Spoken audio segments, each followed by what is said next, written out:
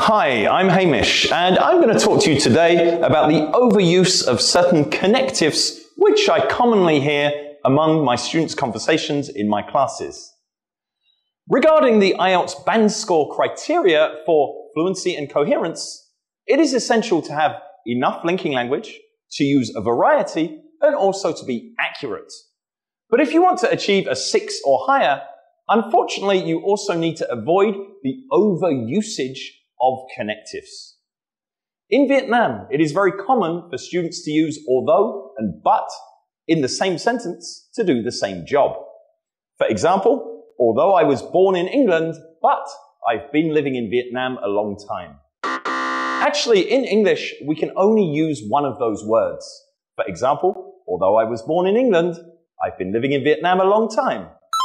Or, I was born in England, but I've been living in Vietnam a long time.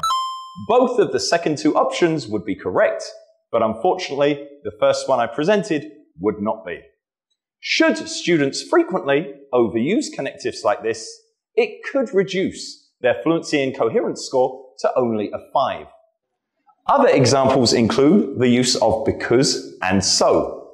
For example, because I've been living in Vietnam a long time, so I understand some Vietnamese. Again, in English, we can use one, the other, but not both. This can similarly impact students' writing score. So it's very important to be aware of this and to try to navigate around this common mistake if possible. That's all for now. Follow us to personalize your journey with IELTS experts.